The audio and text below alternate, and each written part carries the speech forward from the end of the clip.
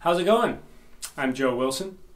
I'm a longtime friend and former employee of Elderly Instruments, and happy to do a little instructional video for you guys on pick blocking on a dobro.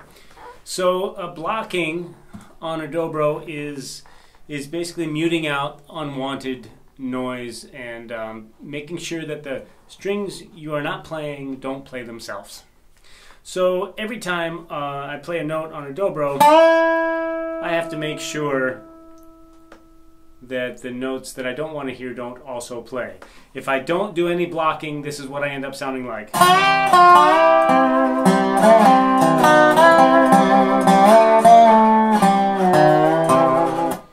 If I do blocking, then I sound like this.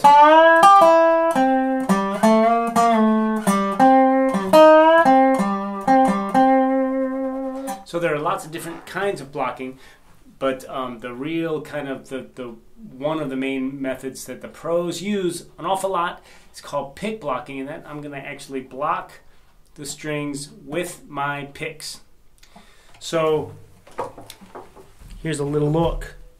As you see, after I pick a note, I'm going to drop the thumb pick back down on the string. And same thing with my finger picks.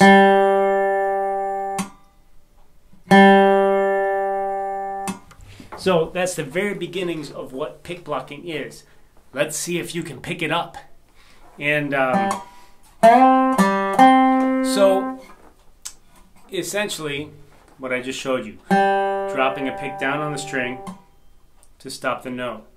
But that really only gets us started. So what we need to do is make this kind of part of our natural picking motion, which means one finger has to block at the same exact time as the next finger picks. So I'm going to give you a couple exercises to get started to learn how to pick block. First, I'm going to have my finger picks here on strings 2, 3, and 4. And I'm going to use strings 3 and 4 here. And I'm just going to go back and forth between them.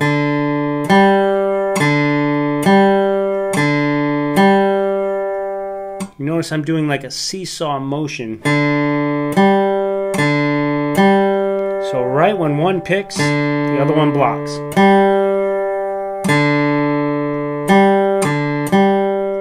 Okay, now I'm going to move on to the thumb and middle finger. Now sometimes when I do this with my middle finger, the index finger will move with it.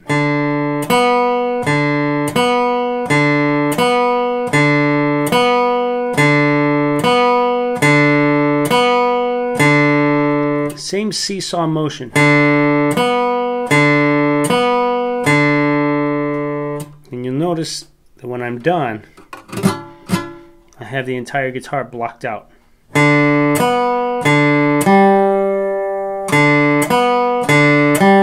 So that's the next step. I'm going to go back and forth. I'm going to go thumb, index, thumb, middle, thumb, index, thumb, middle.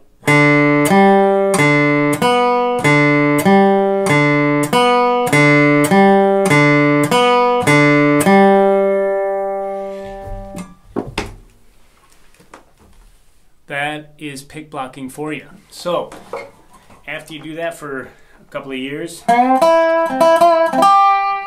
it becomes the natural way you play, and you're able to play passages cleanly and also be able to play them in kind of a legato fashion. With other types of blocking, you have to make a block in between notes, and then you end up being... We don't want that. We want to be able to play nice and legato.